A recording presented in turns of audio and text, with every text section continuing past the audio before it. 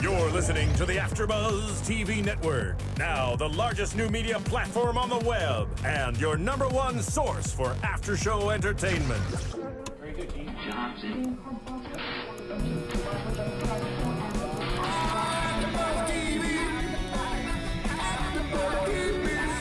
The AFTERBUZZ Studios in Los Angeles, California, presented by Maria Menounos and Bing.com, and streaming live thanks to Akamai Technologies. This is AFTERBUZZ TV's Hannibal After Show. We'll break down tonight's episode and get you all the latest news and gossip. And now, another post-game wrap-up show for your favorite TV show. It's AFTERBUZZ TV's Hannibal After Show. More, what is this? Some beautiful Hannibal. This is gorgeous. Classic music. It's the Hannibal aria. The Hannibal aria. This show has become very upper class. I'll take it. I'll take it. From now on, they must speak in projected English. We shall speak with received pronunciation, RP. Exactly. Bing is for doing, and we are doing the Hannibal AFTERBUZZ After Show. I am Joe Braswell. I'm here, as always, with Julia Cearley. Hi, gentlemen. And I'm here joined by my main man, Nando Velasquez. Hey there. What's up? In the shocker of the universe, I am joined by Joe Sanfellipo. I missed a couple of episodes. Man, Life got a little... Four of us. But you know what that means? All four of us are here together. Yes. The world is ending right now. It's over. That's how I brace for impact. Is that how you brace? You are a terrible bracer for impact. But I'll protect you. So we've made it. Congratulations. Oh, it only took us 9 episodes. We did it, everybody. We did it. 9 episodes in, we finally got the 4 of us together. We're going to be a full show with all of us going full tilt boogie. Boom.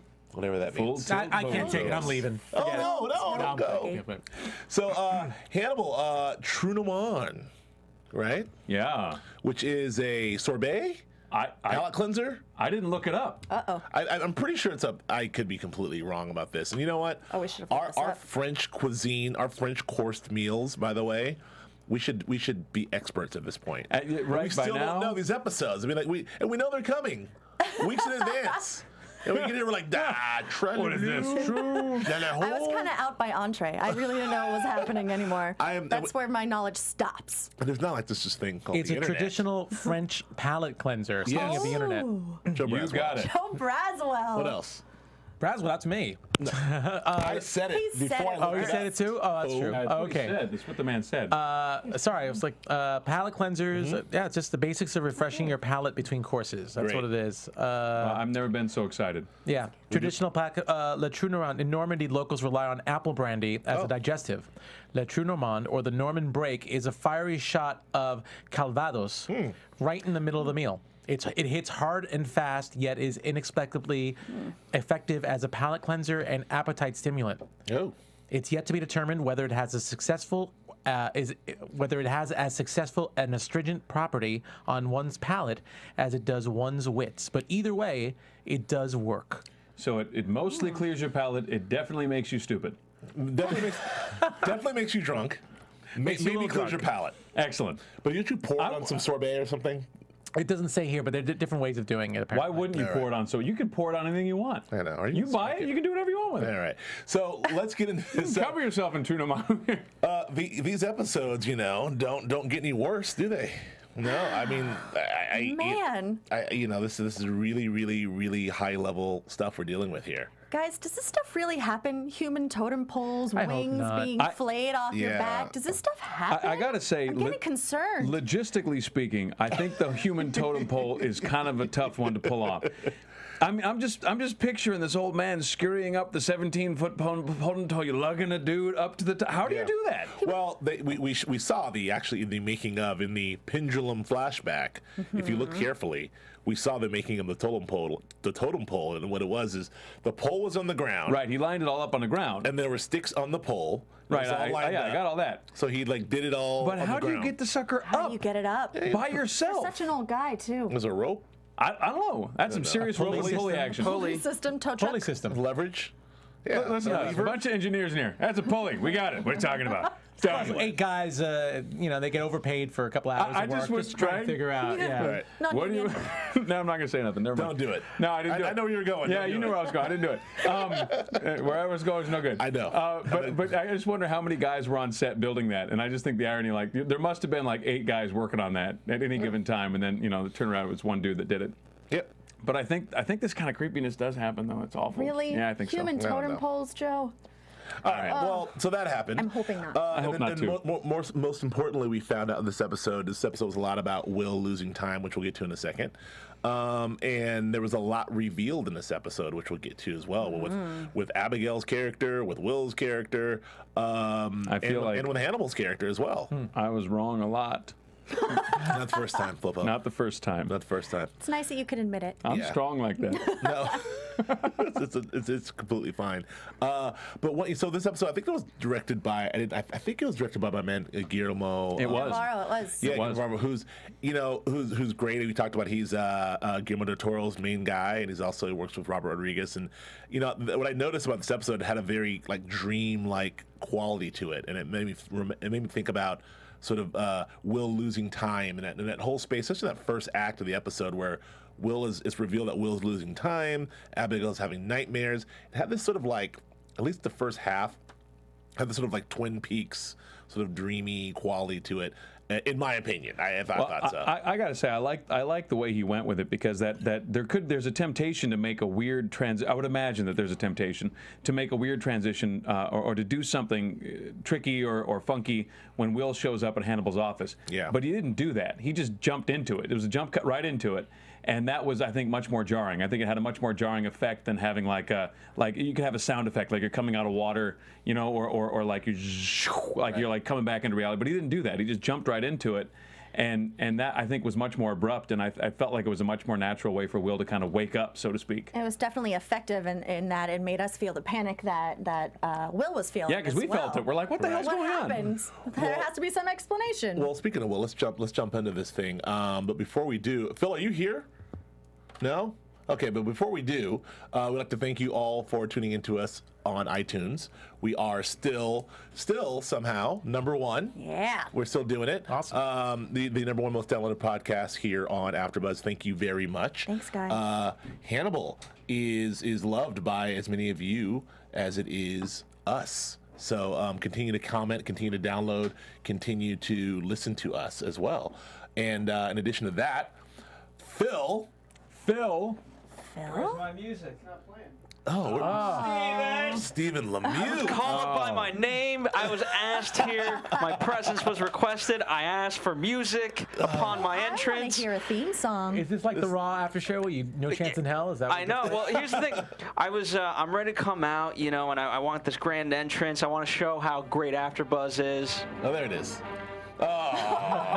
Steven, give me our music. Right. All right, reason why I'm out here. Yes. Adventures of Serial Buddies is a movie produced by many AfterBuzzers here, mainly Kevin Undergaro and Maria Menounos, are creators, CEOs, everything under the sun. And, it just came out yesterday on the digital platforms.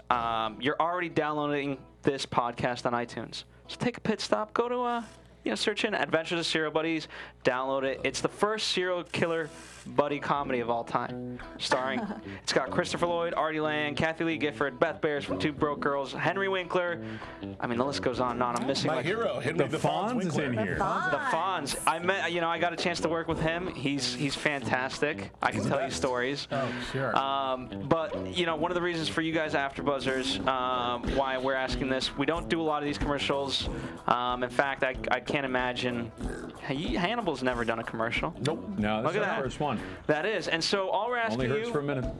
That's right. And you know what? Instead of doing something that you're never going to use, this is a comedy movie. Right there. You guys can actually enjoy this. And it's really cheap, by the way. So check it out. iTunes, Adventures of Serial Buddies. If for some reason you don't understand iTunes, which baffles me, by the way, if you're listening to this, go to serialbuddies.com. And there's a link to the iTunes thing, and it'll just take you there. So we've made it pretty simple. Yes. I feel. Oh, I can't wait to watch it. You guys already like serial killers because you're listening to Hannibal. Yeah. There you go. It ties right in. What was I thinking? Absolutely. We are the serial killer show. We did Bates Motel. We did Following. We did Hannibal. Yeah. So I haven't slept right in about 10 months. But Yeah, and here's the thing: you got to come off eventually off of that high. You don't want to be considered a serial killer It can't yourself. be- So now you got to get to the comedy of all of it, and that's Exactly. what Adventures of Serial Buddies is all about. And I do want to say, like Phil said, it's a family affair here. My co-host from Justified, John Comerford, he's involved in the movie. My other co-host, Steve Bottomley, did some music for the movie. Tamara Berg did some wardrobe, some costuming for the movie. So all your favorite AfterBuzz hosts are involved, and it helps us all. And it's funny. And the farting music you hear is a motif in the movie, so it's not just random that we're listening for. Would you say it's a palate cleanser? Would you say it's a Trou Normand. So anyway, thank you guys. Thank you in advance, fans. Spread the word, and back to your regular scheduled programming with Hannibal. Ladies and gentlemen, that was Phil's VTech. Phil's VTech with us. Thank you very much, Phil. Oh, there it is. There's the drop. There's an outro music there. All right. Thanks, Steve Lemieux, who I didn't mention. Steve Lemieux on the ones and twos and the boards, making it all happen back there. The ones and twos. So, back to Hannibal. Back to Hannibal. Back to Hannibal. Speaking of serial killers. Our guy Hannibal. Or speaking of serial buddies, because we have, maybe we have Hannibal and Abigail. I'm jumping ahead here, but I do want to talk about Will. Or ask you, Joe. Well, let's talk about Will. I mean, this guy we've been talking about it for a while. And obviously you guys have been talking about it since I haven't been here for a couple of shows. But he's been getting closer and closer to a full-blown breakdown. I mean, he's just getting worn and worn and worn. And I think this episode we're really crossing over into a dangerous place. I mean, if he drove 3.5 hours, so we're at the totem pole, and he loses time. I think there's something about the totem pole, or maybe getting into the serial killer's head, getting into our guy's space, that snapped him again. And so he loses 3.5 hours driving to Hannibal's. He kind of snaps two in Hannibal's. This is a terrifying. Can you imagine living in that, where you find yourself places and don't know how you got there? I don't know. You said he's close to a full-blown breakdown. This is pretty breakdowny to me. I mean, I don't know how much closer to a full-blown. This is a breakdown. You know what? No, I don't think so. I think bottom means you're not functioning anymore. Right. He's still functioning. I mean, he's still. I mean, he asked Jack. He says, I'm sorry. Remember, he apologized to Jack. I'm sorry, I wasn't myself. And Jack's like, what are you talking about?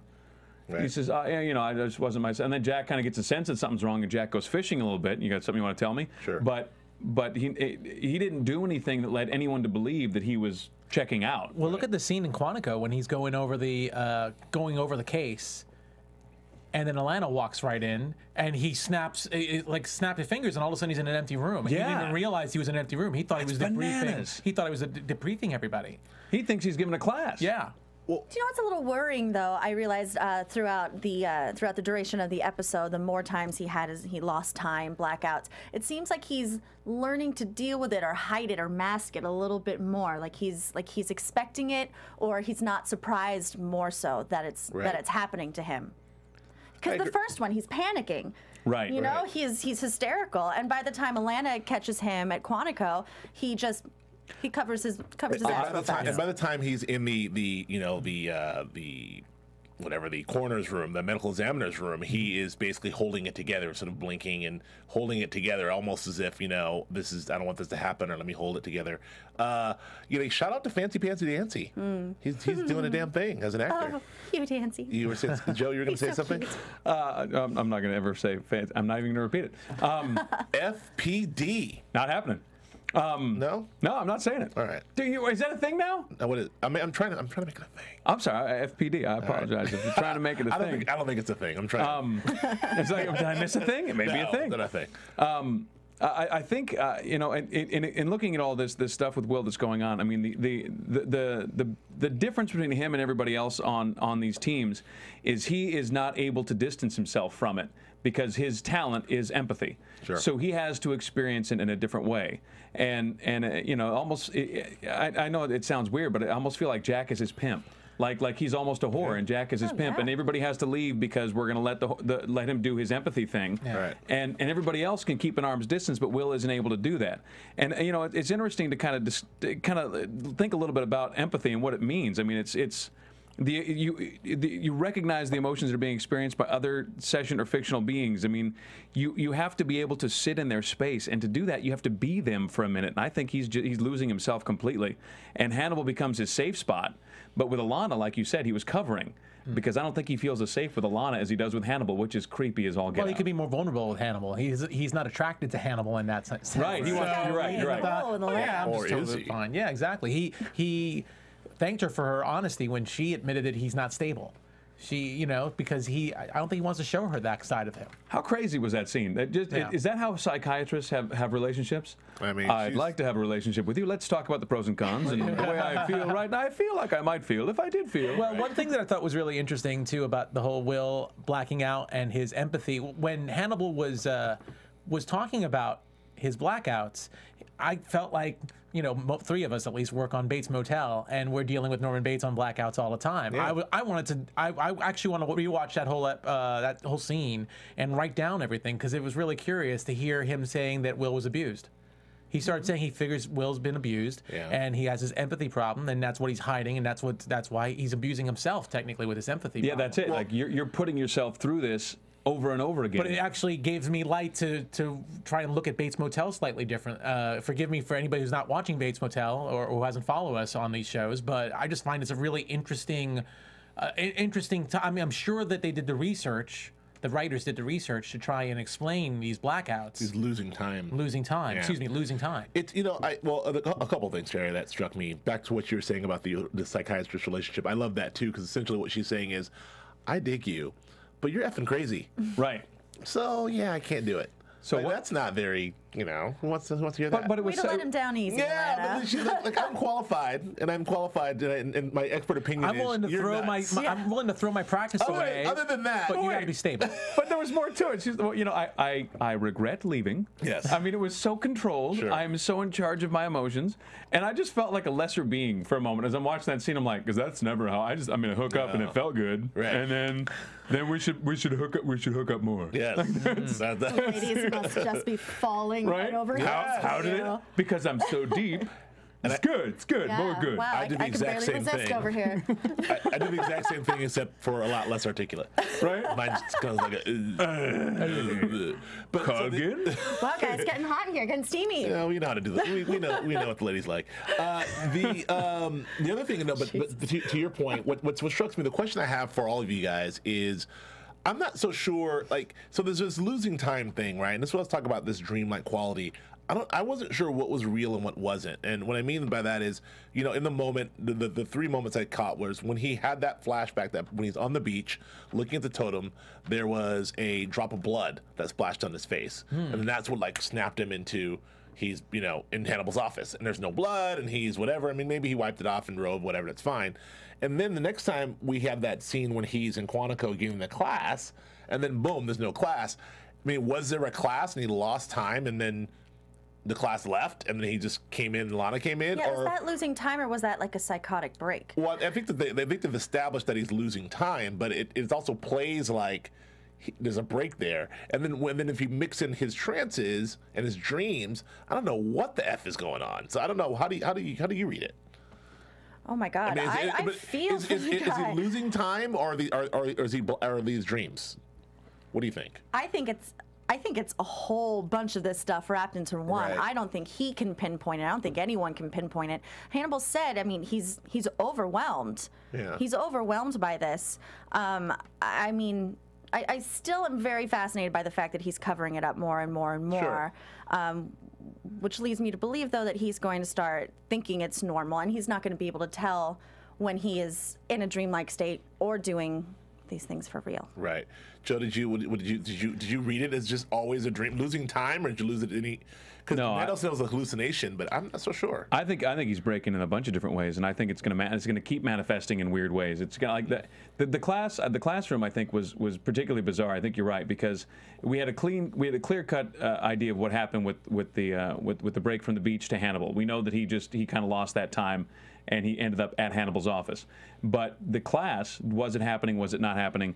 Or was he just sitting there talking to people that were never there? Did he come in and imagine the whole thing? And if he's hallucinating entire groups of people that clearly aren't there, then who's to say what's real and what's not? You're right. Yeah. But either way, our boy Will is getting broken.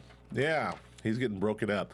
And I mean, Nando, what do you got? On just taking a survey on the hallucination versus. Well, I just think it seems like every single episode is something new, is a new slight little layer going on. The losing time was something this time. I believe last week, if I'm not bleeding things into each other, was hearing the animals. Yeah. And then the hallucinations of that elk. Yep. You know, all of these things. A stag, excuse me. So Yeah, it seems like every single episode is something new. This one, I don't know if you want to count what happened in Quantico as a separate thing from losing time. Because it's possible actually, you know what? It's possible he did lose time. It's possible he was in Quantico doing that whole class, and then he next second he realizes he's in the same exact spot he was, but class has been over for a while. But Alana asked if he was rehearsing. So he was talking. So he was talking. So that's he was true. talking to an empty room, running his slides. I mean, regardless, maybe he just went back to start. Maybe everybody's in slides. No, he was running slides. Like when she walked in? Yeah. Okay. I'm almost positive. I'm not sure. I didn't see the slides behind him. I think when she got there, it was all over. It was all over. dark. Was it over? So yeah, so it could be the class was dismissed and he just lost time. He just lost it. Who knows? Anyway, but it's interesting. I just see. I wonder how many more layers they can come up with on his delusions.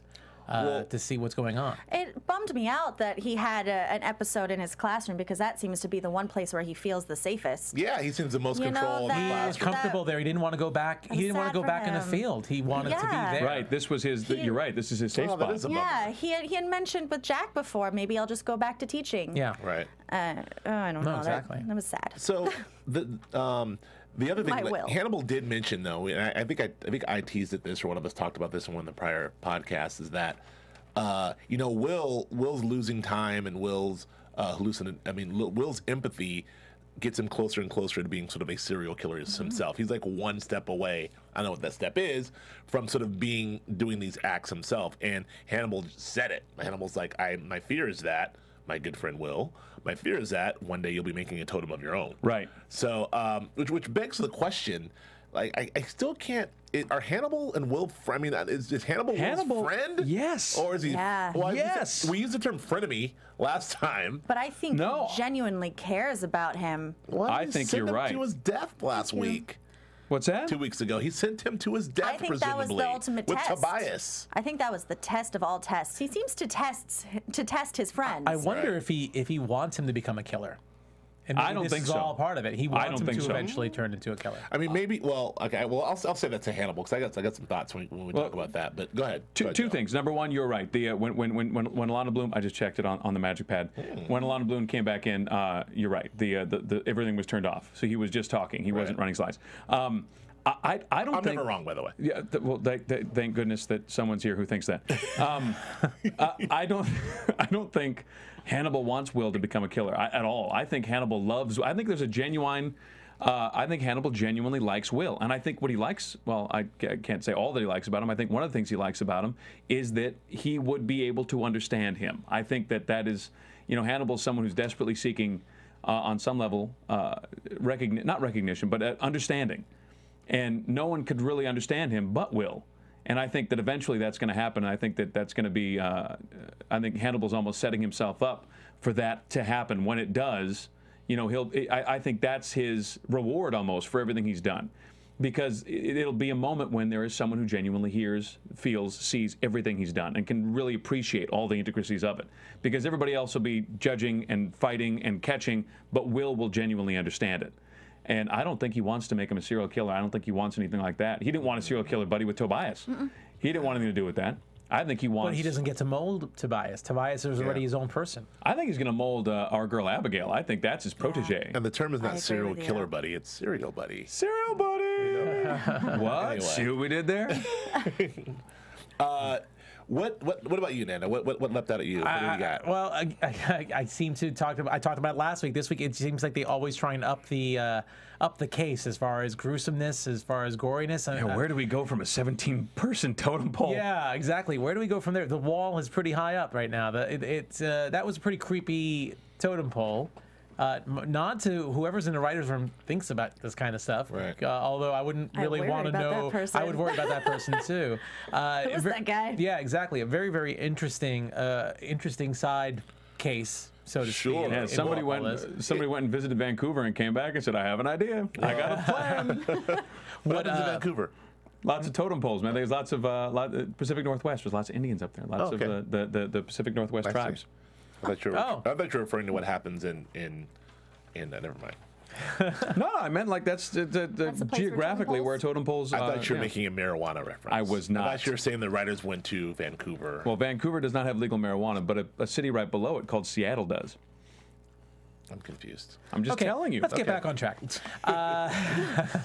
Sorry. Let's just get back on track. So anyway, I'm trying to find exactly what it is. What I thought was really interesting about the about this case too is when Will got into his dream state to try and figure out the crime and figure everything out. What I thought was really interesting is usually his it's almost his go-to sign is "This is my design." He likes to say Yes. that. But for this one, it was totally different. It was this is my legacy. This is my resume. This is my work of art. It almost even from there was a finality about this totem pole, which I guess it makes sense even before you figure out what happens, is that he's not looking at it. They're not necessarily looking for a serial killer who will kill again. They're looking at a serial killer who just showed his entire work of art. done. Yeah. Like, Yeah, like, he's all like done. a gallery, Yeah. like a gallery scene. Yeah, exactly. So this is more the case of trying to hunt down the person who did all this, but is completely done. Which I thought was really, really interesting because again, it wasn't really my design. This was my resume. This is my resume and my Yeah. Which I legacy. thought was You really know what cool. else is interesting to me to that point, and kind of segueing off of Will, is that Yeah. unfortunately for Will, he's never wrong. He's always right when he does his "this is my design." Yeah. This is why this person's doing this. This is probably maybe why it pains him so much. Why he's like, ugh. But it sucks. I kind of want, for his sake, for him to be wrong once. Maybe, I don't know. Maybe the world isn't so bad. It might be good for him. Yeah, because even this one, he's like, "This is my legacy. This is my resume." And I'm sure just- enough, that's exactly what it was. I think you he's know? just grateful that he didn't have to dream up 17 different murders when he looked at that totem pole of all those bodies. Oh yeah, go through each and every one. Each and every one. He just Ah. went through the last one. Ah. Yeah, that would be a bit really insane. Yeah. That would be absolutely insane. But I thought it was a really awesome case. I love the twist at the end, although I Oh, kind of saw yeah. it coming, where they figured out that the first and the last victims were connected, Right. and that the killer accidentally thought that the first victim was the father of the woman he loved, I loved it and too. and that the last one was the son that he bore. But it really was the killer's own son. A little double reverse whammy. And trying to create his legacy, he destroyed his his own. legacy. I loved it. I love that whole twist. And Lance Henriksen was the guy. And Lance Henriksen, who's an amazing actor. Amazing actor. Always Never that seen him way. before. Has he done some other work? He's done Wait a minute. one or two little things. One or two things. What an amazing guy. I love watching Bishop him. from Aliens. That's Yes. my guy. Bishop from Aliens. Oh, yeah. He has a great book too. I can't remember the name of it. I'll have to look it up. I'm Creepy by Lance Henriksen. No, but he's a fascinating. You should I'm definitely sorry. read his book. He has a very fascinating way of looking at things. And he's a really amazing person. Well, Really amazing. it's interesting that the word totem. Actually, the original word meant his kinship group. So that's kind of ironic that this is what you end up with on that totem pole is his son at the very tip top of his kinship group pole. Oh, Joe that is Sanfellipo ironic. going a little deeper. A little bit of knowledge for you people Ooh, all via right. the interwebs. Wow. All right, take a sip. You're welcome, Internet. You're welcome, audience. But I did like the. Yeah, I do agree with you. The sun twist was very cool. It was Yeah. a little. I felt a little bit of Maury Povich, like you are the father. Oh, snap. I told you. Or not the father. I was waiting for Lance to do that. How come anybody goes on that show anymore? If someone calls you and says, "Hey, I want you to come on this show," don't go. Don't do Yeah. it, guys. I mean, but I tell you what, like, Oh, here's the book. The book name is Not Bad for a Human. not bad for a human. Yeah, I totally recommend that read. I should have known the name of it, but Yes. yeah. Anyway, I do think Jack and Will were a little smug. They're a little happy. They had a little Maury in them. They're very happy to tell them. well, you this know. man thought yeah. he Like, did all this well. to actually go and go to prison because it was better than his other options, and he Right. thought he escaped the system. So it's always nice to see it go back to well, no, absolutely. you're gonna have you have to go to prison, but you're gonna have this weighing on you the whole time. There was So- that great line though. You didn't secure your legacy. You murdered it. You That was a murdered it. Great That's line. what- And Lance had that horrible, the horrible line, which was, I mean, when he's kind of in his sort of smug, I'm the guy. He said, "They had every reason to kill them. I had every reason to kill them, but they had no reason to die." You know, that was kind of a weird sort of like some was an awesome real line. serial killer-ish, man. Like I said, we all say this again, but I really hope there is no totem guy, mushroom guy, angel wing guy. I really hope these guys aren't real. That's all I cello got. What upset me and Cello what guy. makes me think about that is when he said they never saw me coming unless I wanted them to. Yeah. That worries me. It's such a chicken puts shit me thing, though. I mean, ill like at ease. these guys that feel like they're predators when no one else knows there's a game being played. Like it's so frustrating. The idea of the rest of us are living nice and they're Stupid serial killers. stupid serial killers. They're stupid killing us. Killing stuff. You know, just in case there are any serial killers listening, you guys are okay. They said these guys said you weren't. I said okay. I just let it go. I let it go. Just letting you know. All serial killers. I like you guys. You guys are cool in my book. Yes. Just making sure. Sure. Yeah. Julia, what do you got? What did you want to talk about today? What leapt out at you? Oh, I'm all about my girl Abigail. Abigail. A lot happened with Abigail. She a lot going on with her. Fascinating one to me. Oh, Abigail. Oh, Abigail. Yeah. Definitely trying to figure out, like they were talking about at the end, monster or victim. Monster or victim, not quite sure. What she definitely is, though, is a survivor. Sure. Absolutely, 100%. We see her, I don't know, you see her put on many different masks in this one, right? You see her flooded with guilt when she's talking about Michael Boyle? Boyd. Michael Boyd. We see her worried about how the public is going to perceive her. And we also see her, start to take control of her future. Yeah. You know, in her little manipulative sort of ways. And she always is so wide-eyed, little trembling lip and creased brow, but I don't know about her. It's weird because I thought, I'm really just back and forth with this because Joe said he was wrong.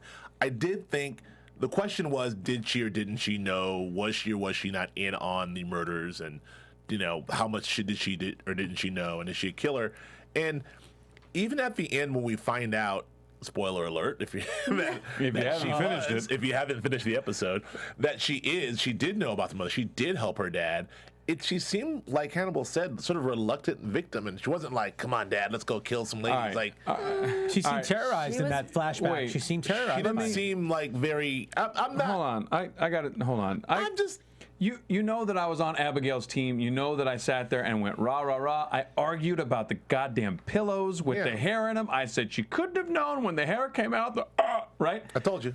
And you told me, and I fought you. Yes. And now I'm wrong. As usual. And now I'm gonna turn this whole thing around because now you knew.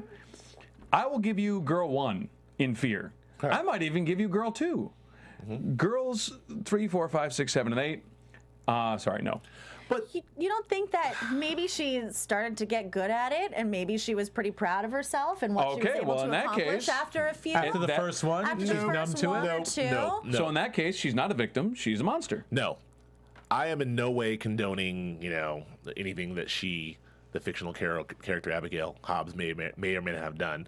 But I am saying that this is what Hannibal was saying, my friend Hannibal. This is more about her being the victim and abuse. Like it's her dad, and her dad's teaching her all these things. Her dad is making her do these things. It's almost like, I don't know, realistic, but it's like, when the dad makes you, this is all these molestation stories. The dad makes you do all these weird things, and you're like, it's my dad, what do I do? There's a lot of that. There's a lot of like, come on, do this for me. This is the way to do it. I'll teach you how to, this is honoring them, and I can do this so I don't kill you. And she didn't seem happy about it. And she still seems, even when she's confessing to Hannibal, she still seems very conflicted about it and calling herself a monster. If she is a monster, she'd be spiking the football. Like, Hannibal, what's up? I did it too. Boom. Like, no. She would have killed Boyd and been less remorseful. Yeah, she'd have been like, that's true. Boyd, Hannibal, let's bury this fool in the snow. Well, by your rationale, if I plow into a group of children with my car and I feel really bad, this sounds like nowhere near my rationale. I didn't do it. Okay. Why do I feel like you're setting up Well, I feel really bad.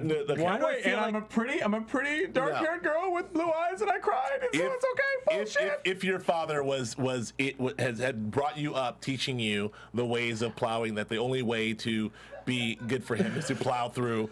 I understand. Does not use the word plowing. Then maybe that would be close. I was gonna say that does sound like a familiar conversation. Yeah, it sounds like a completely different conversation we're having here. You started it. Oh, it's just You damn went down it. the hypothetical slippery slope. You started talking about plowing. By the way, why do took I it feel deeper, like you're setting up your defense for a future when you roll with some kids? I got some blue contacts. And Okay, I'm sorry. Continue. I don't know. Let's talk about Abigail. I don't know. Go. She didn't seem to really even, flutter a little eyelash when she killed Nick Boyle. It was an instinct. She just did it. And then she snapped out of it and was like freaking out. Let me ask you a question. You did it, and then you gutted it. Yeah. See, you stabbed it. Oh shit! I stabbed you, and now I'm gonna open you up. Yeah, keep on going. So I'm just saying, I don't know. Stab one. Oops. Right. Opened you up. That's another thing. Here's something interesting Yes. that I thought. When Will was going over the crime scene, when he saw Boyd and he started imagining the murder, he usually takes the place of the killer. But this time he took the place of both people. Because he is so protective of her, I think. But he knew right away. But he knew right away it was her, and then all of a sudden, the next thing you know, it was reversed, and he got Abby killing him. Well, speaking of knowing right away, so I'm going to just jump back to this. Speaking of knowing right away, Jack knew right away. Jack's instincts are spot on. He's no Will, but he knew right away. Like he knew something was wrong in Denmark. Only time Jack has been wrong is his trust and love of Hannibal. That is the only thing that guy is doing wrong. And don't forget, and Alana even said when she was defending Abigail, she said, I can't remember the exact line, I can't look it up, but it was like, I have my reservations too, but I have no reservations against Hannibal. Like about Hannibal. Yes, and that's why I'm defending her. Yeah, I mean, look, Jack he's spot on. And then when Jack, gets all the evidence and finds out that the body's been found, and that scene with Hannibal, when he has Abigail and he's questioning her, I mean, he's Jack. Like he knows, he knew she's lying from the get-go. Oh, he was good in that scene. He was so good. He's like, and you've never seen him before. It's like, no.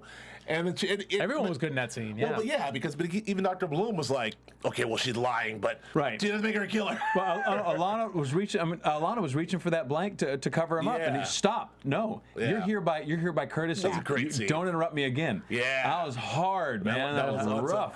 I like to see Nick Donovan do that shit. No, that's a following reference. It's a following callback. I'm sorry. Yeah, but that was take it easy, Flippo. No, but yeah. So that's anyway. So it's okay. But Abigail. So continue. So it's out for debate whether or not.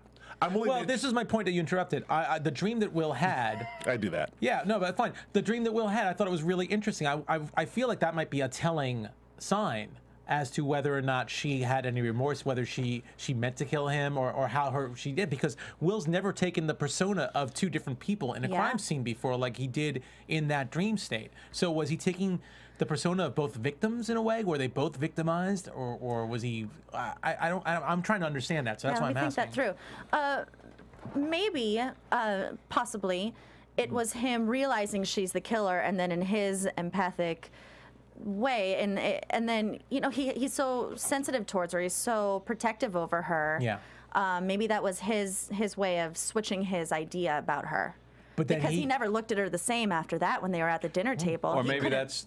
Maybe you're right. Maybe that's how he manifests the betrayal. Maybe that's how he manifests the fact that he's figured out that she's been lying to him and that she did this thing as a betrayal. Yeah, and so that's his manifestation of that is that she's stabbing him in psychologically. Okay. I have a question. So explain to me so Abigail, she's this ruthless killer, and she knows what she's doing the whole time, and she's not conflicted by Hannibal, and she's got caught. And whatever, like I don't. It's not that cut and dry. I don't think either. Someone says it is. Not the plowing through the thing reference. But I'm just saying you still are culpable. Fine. No, I'm not saying she's not culpable. But what I'm asking is why Freddy Lounds? Why is she willing to tell her story now? I mean, what's in it for her? I mean, money. Okay, but is that it? Because she seemed genuinely conflicted about it, but now she wants to take control of money. Of it. Okay. Freddy seemed conflicted about it? No, Abigail seemed conflicted about whether or not she wants to do this. She's been talking about the house for 3 episodes. She's been planning on selling that house, and she's, it was one of the first things she asked. What was sell the house? I don't think it was just money because she wanted to clear her name. Although we found out it's both. I think it's her securing her future, taking control, and her taking control of how the public perceives her. Right. Here's what I will say, though, that maybe goes with you guys, the three of you. I don't know where you sit on Abigail Hobbs, but I do know that at that dinner, I'm the only one who didn't say plow in reference to her. I'll tell you that much. Okay. Sorry. in that dinner, though, when she's having that moment with Hannibal and Will and Freddy at dinner, and Freddy's eating vegetarian, whatever it is, and not eating the meat. Hey, Freddy's pretty smart. Don't go to Hannibal's house. And go vegan and you're in Hannibal. Hannibal was dying to feed her some meat. You know there was some man bouillon in that vegetable. Have some Man bouillon? He doesn't use beef bouillon cubes. He used man bouillon. Oh, is that the recipe? I'm telling you. You think Hannibal's got beef bouillon cubes? No chicken, no beef.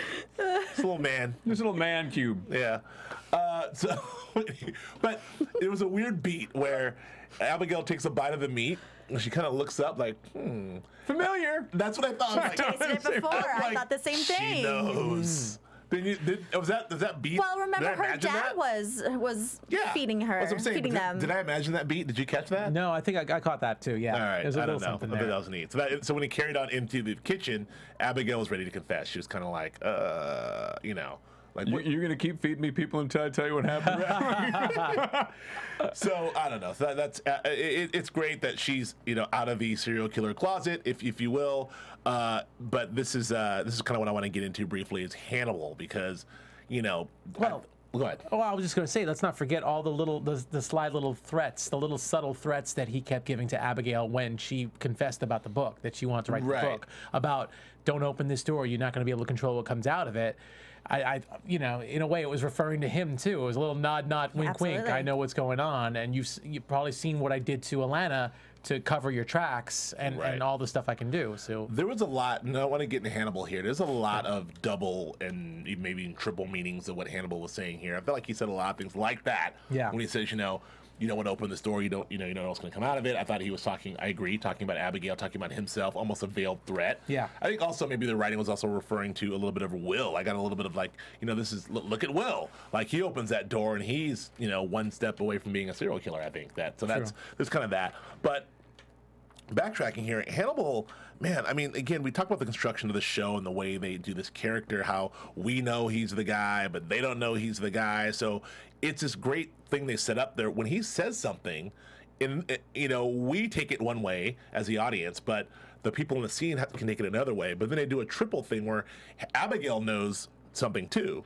So he says one line and it means something to us and it means something to Abigail and it means something completely different to the other folks. And I think that's just really brilliant storytelling. That's just good writing, Frank. Absolutely. It's totally some great writing there, and it's really well executed as well. I love that stuff. But so there's a lot of that. But I'm starting to put this whole thing together with Hannibal here because it's obvious now that he knew the whole time that Abigail helped her father. Like he knew the whole time, and even at the end, I was wondering when you tell me. I was wondering when you tell me, and even that one line that was a telling line, which I couldn't figure out what it meant until the end when he goes, "Perhaps she's stronger than we think." Right. They said she can't handle this. Abigail can't handle all this. She's gonna ruin her. And I was like, I think she's stronger than you think. Meaning, like this chick was killing some fools. I already know. Well, he knows the logistics of killing people, right? And he knows that if he creepy looking like her dad is probably not going to be the guy who gets girls up to the cabin to trust him. But it was also like it's very much like sort of Hannibal, all-knowing Hannibal again. And then like this whole thing he does with Will at the end was just really crazy and then well played. There's a lot that happened in that very short scene. So I do have my theory. I want to start by saying that I do have the theory that his friendship with Will, much like his friendship with Abigail, is I think he feels Abigail, he knows what she is, he knows what she's done. He wants to sort of like bring her in and protect her and befriend her.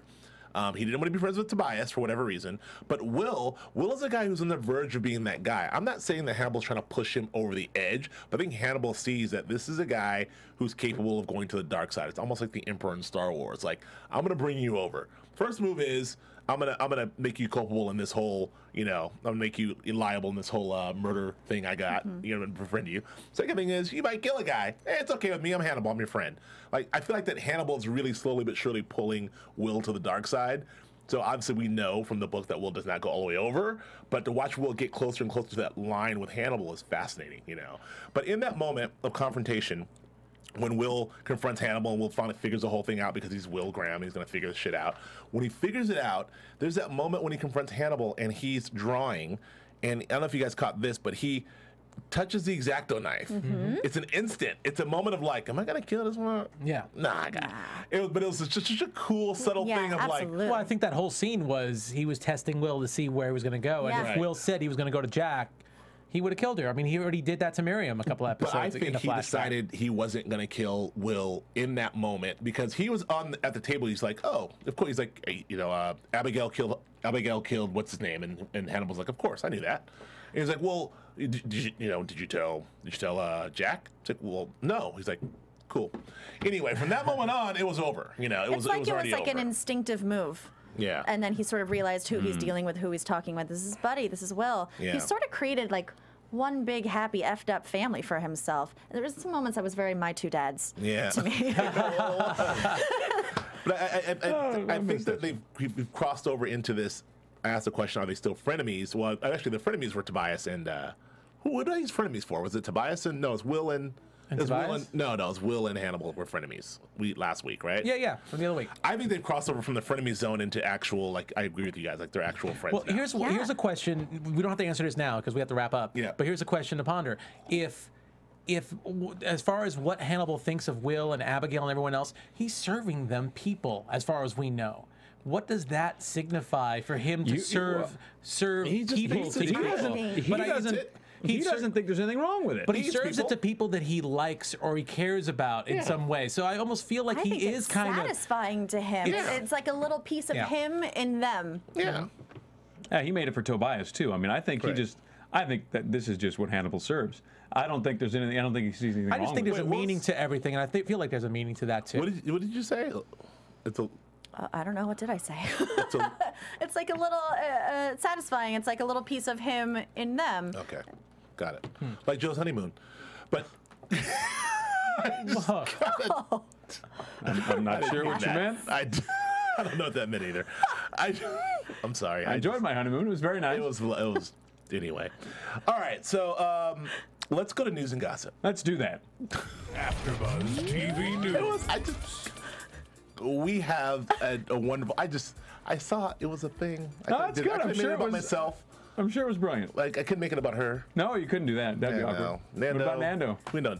He's not married. There you go. It's about you. All right. So, what was I saying? Oh, News and gossip. News. Good news. Great news. Better than good. It's great. Hannibal has This news is so good. Yes. All right. We should tell everybody what it is. I'm trying. All right. Hannibal has been renewed for season 2. So we're very, very happy about that. It's been in the bubble for weeks and weeks and weeks, and it's finally been officially renewed. We can all breathe a heavy sigh of relief that we will be back. We all will be back. All of you guys who made this show #1, and maybe they saw how well the show was doing on AfterBuzz. They should thank us. That's what you couldn't have hurt. So appreciate that. And then also the other little piece of news and gossip we have briefly is that we have a special guest coming in for our next episode. Which will be later tonight if you guys are tuning in. Yeah, we're going live. We're caught up, guys. Yeah. So we're gonna have our guy Aaron Abrams in, who plays one of the super medical examiner in the corners in the room that we see every day, and we're gonna get to ask him all those questions that we wanted to ask him. So if you guys this won't be up in time, will it? I don't know. Get any questions for him? I don't think it'll be up in time, but if you're watching live, any questions for him, please tweet at us and let us know. We'll be recording 11 o'clock Pacific time. Yeah, we have some time there. Yes. That's it. Now let's want to jump into predictions. Since we're all caught up. Oh, gosh. We can do our first official prediction. This is exciting. This is real. I don't know how to predict without cheating. Who wants to go seeing first? What's happening next week? No. Nando, go. Oh God, I think there's gonna be another psychosis. I just don't know what. Another symptom of his further descent. I haven't seen any clips for this episode, so I have no idea what else to expect. But I do find it interesting that Hannibal and Will now share a secret. So I feel like Will's gonna start suspecting Hannibal more. How about that? Julia? I think Abigail is a bad girl, guys. I really do. I think so, it's gonna too. come out. I think she's manipulating every single person that she touches. Mark my words. Joe? I agree with Miss Julia here. My prediction is that Abigail will get involved in a caper with Hannibal, and Hannibal will eventually have to eliminate Abigail because he will not be able to control her. I think eventually Hannibal's going to have to whack Abigail because he can't control that chick, and long term she's gonna have her own agenda, which I think he's going to dig for a minute, but I think eventually it's going to be too much for him to deal with. I do agree, but I want to flip that. I think Hannibal will have to kill Abigail, but not because he can't control, and because he can't control her, but not because she has her own agenda, but just because she is good and she's going to crack and she's going to want to confess to Jack and everyone. It's going to be so sad. She manipulated you so too. bad. Yeah, she's so great. She got to you too, Brez. Look at that. Look at him. Look at him. So sweet. I killed 8 girls. Joe's like, I love you anyway. She's sweet. I love you so much. Nando Vel, where can we find you? You can find me on Twitter at Nandovel, Nandovel, and here for some other shows. Just go on. Julia Cearley. Twitter. Find me on Twitter at Julia Cearley, JuliaCearley. Joe. You can find me on the Twitters at Joe Flippo, JoeFlipo. And here we also do, well, no, we don't do anything anymore, do we? Mad Men. Mad Men. Oh, my goodness. Mad Men on Sunday nights. Also, Escape from Planet Earth is coming out on DVD in the next few days. If you guys want a good show for your kids, go out and buy the DVD, Escape from Planet Earth. It's awesome. At Joe K. Braswell on Twitter and on Mad Men, and we're doing a live Mad Men finale on the 23rd. Which will be awesome. Which will be awesome. Tickets are on sale at John Lovett's. I don't know the website, but you can find tickets here on AfterBuzzTV.com. And if you want to go to that, if you're in town, it should be fantastic. And you can find me on Extra and on Grantland.com. Thank you so much for joining us. We will see you next week. From Bing.com, executive producers Maria Menounos, Kevin Undergaro, Phil Svitek, and the entire AfterBuzz TV staff, we would like to thank you for listening to the AfterBuzz TV network. To watch or listen to other after shows and post comments or questions, be sure to visit AfterBuzzTV.com. I'm Sir Richard Wentworth, and this has been a presentation of AfterBuzz TV. Buzz you later.